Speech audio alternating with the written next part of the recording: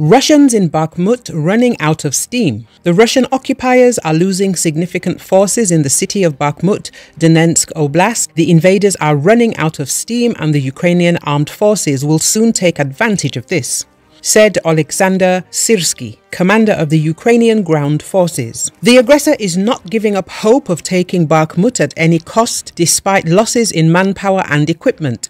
The main forces of the Russian Federation in this area are representatives of the Wagner PMC. Sparing no expense, they are taking considerable losses and running out of breath. Very soon we will take advantage of this opportunity, as we did in the past near Kiev, Kharkiv, Balaklia and Kupiansk.